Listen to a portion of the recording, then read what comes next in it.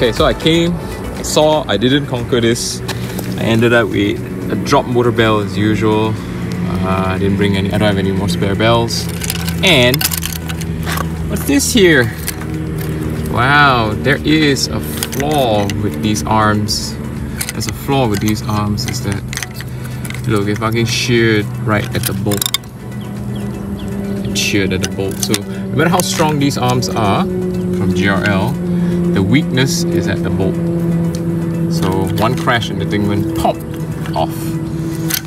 Great! Lots of crashes. Ah, God. Well, the motor survived actually, so pretty good. So the arm did its job. Not bad, not bad. Okay, alright, I'm done. No more. 2 day quads.